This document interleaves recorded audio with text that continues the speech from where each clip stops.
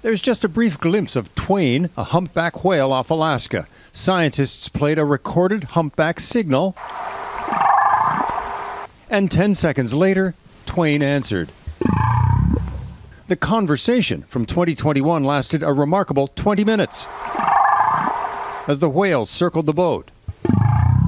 A new paper suggests it's the first such communicative exchange between humans and humpback whales in the humpback language. It's a window into possibilities of how we might learn more about how other animals in general, and humpback whales in particular, communicate. Humans have barely scratched the surface of understanding other species, the sing-song of humpbacks,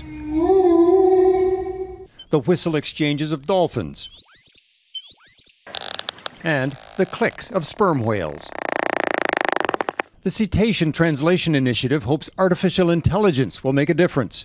The project is creating a vast research area off Dominica, where different pods of sperm whales live. The sea floor will be rigged with listening devices spanning some 20 kilometers. Soft robots like robotic fish will move among the whales to make audio-visual recordings. The basic goal, listen to millions of whale vocalizations, and with AI, translate what they might be communicating and ultimately exchange ideas. The AI tools can help us to decipher what they're saying to each other. Tom Mustel once narrowly escaped death when a humpback lurched onto his kayak. His research suggests species are closer than ever to understanding one another. Suddenly we're realizing that there are neighbors and that maybe we have a chance to understand what they're saying in their lives and maybe even communicate with them. Talking to whales could broaden our narrow grasp on communicating to prepare us eventually for extraterrestrial contact. We better start practicing on all the communication systems on Earth, because we are not ready right now to get the communication in case we get an extraterrestrial signal. Someday, the stewardship of the planet may benefit from what the smartest mammals on land and in the sea can learn from each other.